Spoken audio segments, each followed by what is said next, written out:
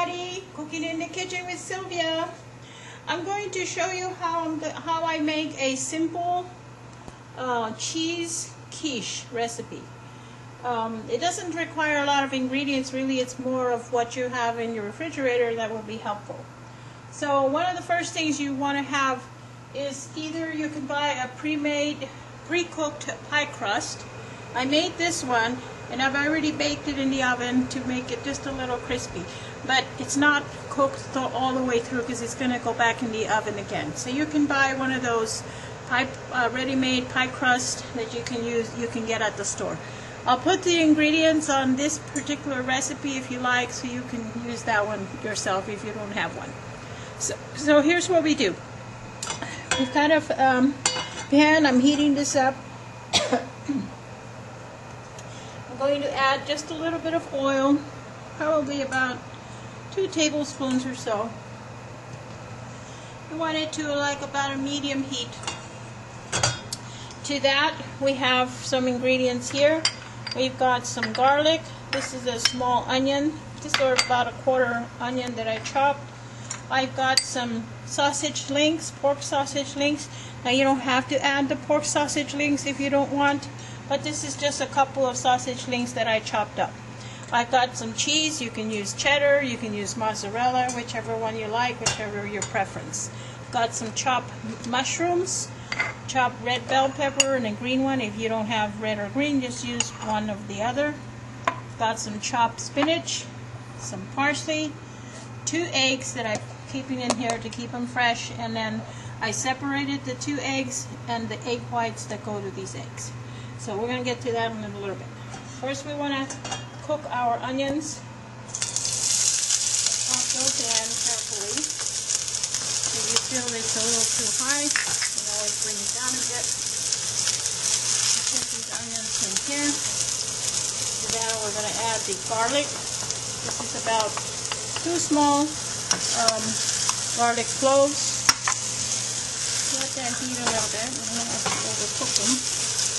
And then go ahead and add your sausage links.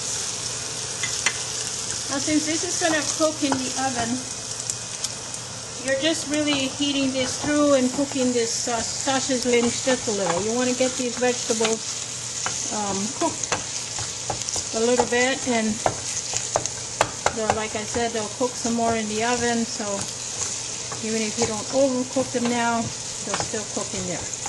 Now you can add chicken if you don't want pork. If you like to make it chicken type of filling, or if you just want to make it with just the vegetables, you can do that too. So either way. Just a little bit. Okay, so and now we can go ahead and add our bell peppers.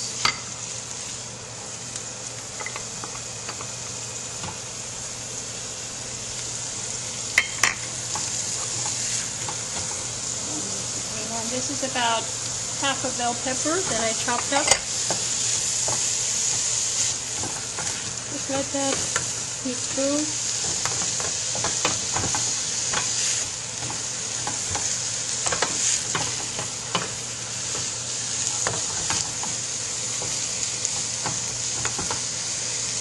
And we can add our mushrooms. You don't have to add mushrooms if you don't want. You can omit that. If you like mushrooms, that's a good addition to this quiche. Just give that a quick little toss here and there.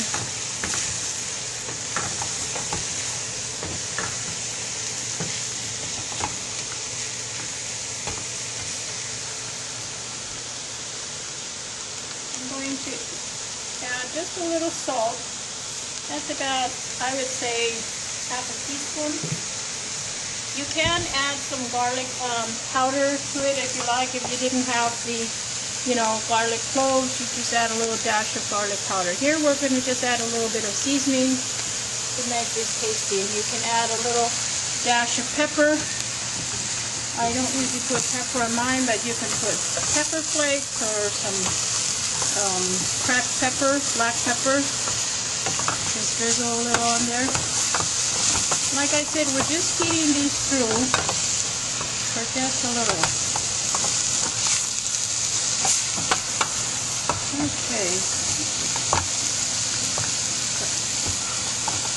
So we can go ahead and turn off the fire here. And then just set this aside for now, okay? We're going to toss these in a little bit, so let me move these out of the way.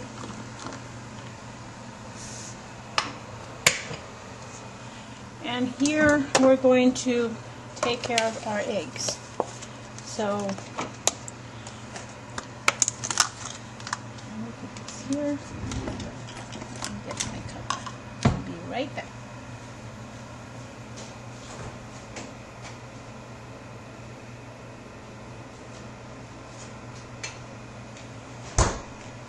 I need to keep my milk cool, especially when it's warm outside. So we've got our 2 eggs. It has a little egg white, that's okay, no worries. Okay.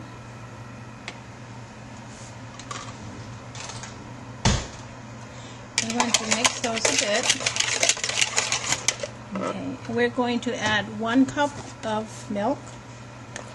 You can use whole milk, low-fat milk. It's your preference. So we're going to add about a cup.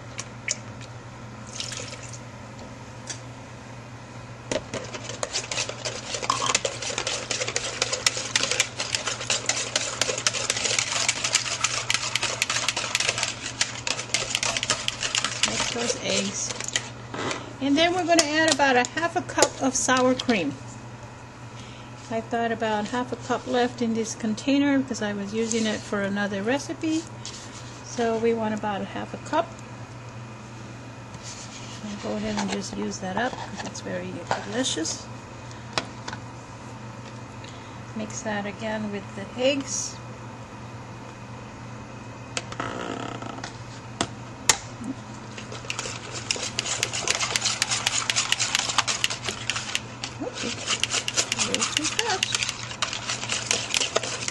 Just mix that until it combines.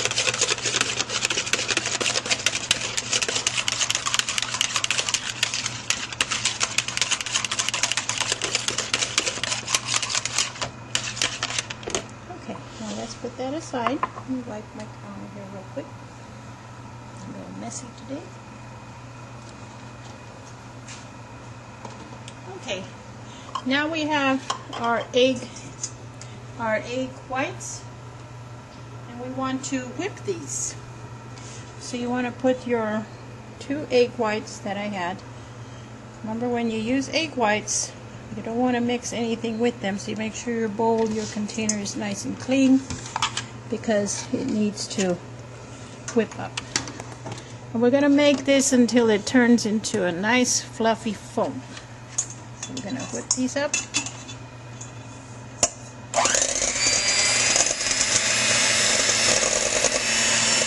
Start slow.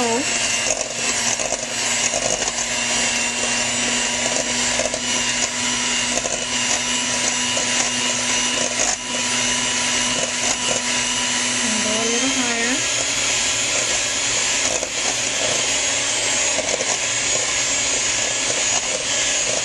Now when they get to this little bit of foam, in order to help give you a stiffer whip, you want to add about a 1/4 teaspoon of vinegar, white vinegar. If you have cream of tartar, you can use that too. The white vinegar will work. Now we want to go a little bit faster and just keep whipping them up.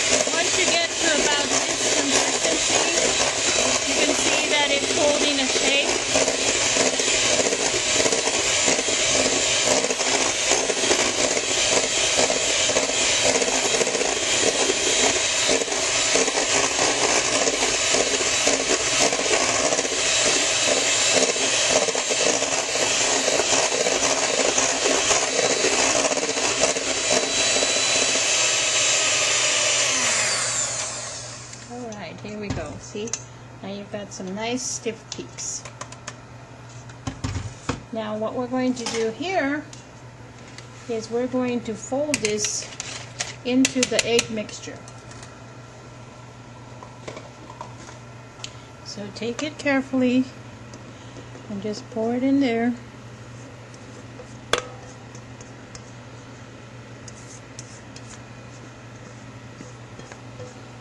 Your meat or vegetable mixture is already cooling down, so we're going to add that to this just as well. You just want to fold it in. You're not going to beat it. You're just mixing it carefully. Just fold it in until you can see it's starting to combine. It looks very foamy. That's what we want. What we're doing is we're trying to create volume. So by whipping the egg whites and carefully adding them to the eggs and the milk and the sour cream, it will still hold some volume in there. So when you bake it, it almost cooks like a cake. Okay, so this is good. Now here's where we can add our vegetables that we had cooked earlier. Just add them in there carefully.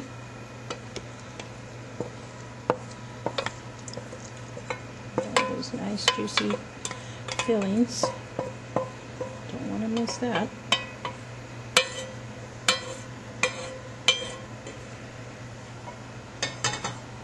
And add a little bit of parsley. I usually save a little bit for the topping. And here's where we can add our spinach. You don't have to add spinach. You can add bok choy, chopped bok choy. I think the spinach gives it a nice flavor, so I'm adding a little. This is about, I would say a cup and a half, maybe 2 cups, but I'm just going to add a little at a time. I don't want it to get too overfilled. And just mix it in.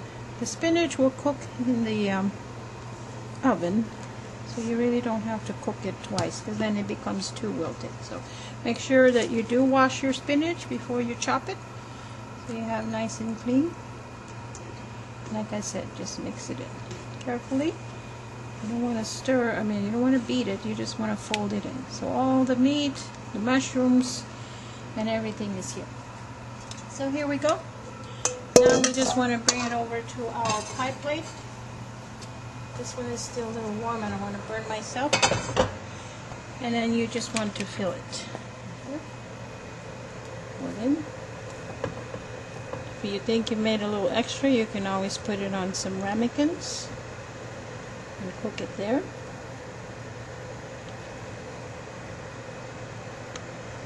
I think I'm going to do that with my extra.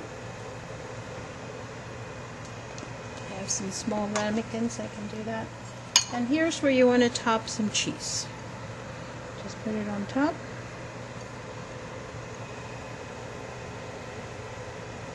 Just one on there. I'll save this for the extra one. Making a mess here. There we go.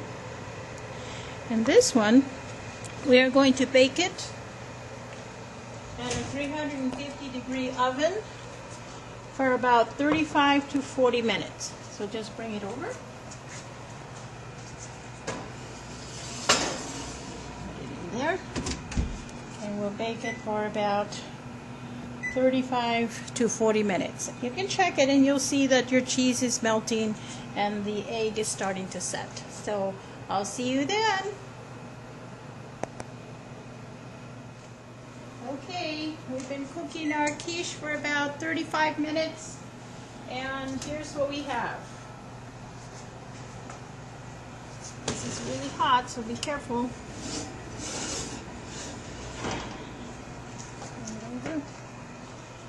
I did cook the smaller ramekins, the leftover that I had, but I took those out a little early because they're smaller and they don't need as long cooking.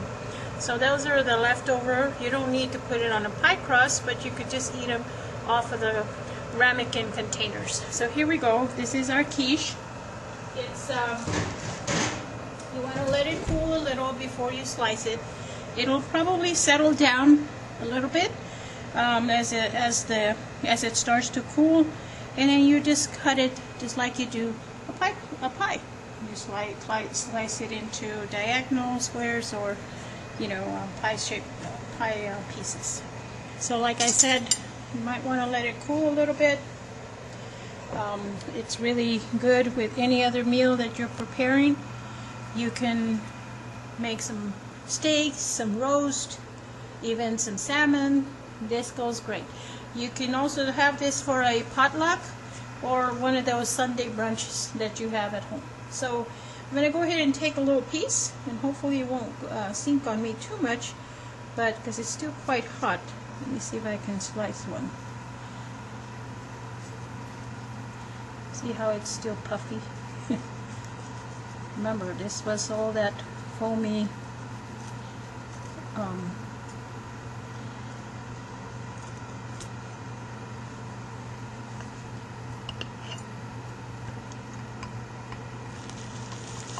oops, so hot.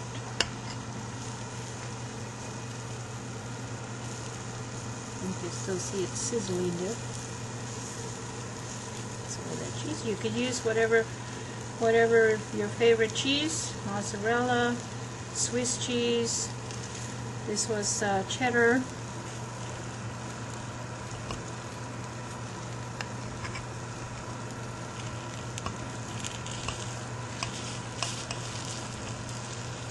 It's very creamy and moist inside because of the sour cream and the milk.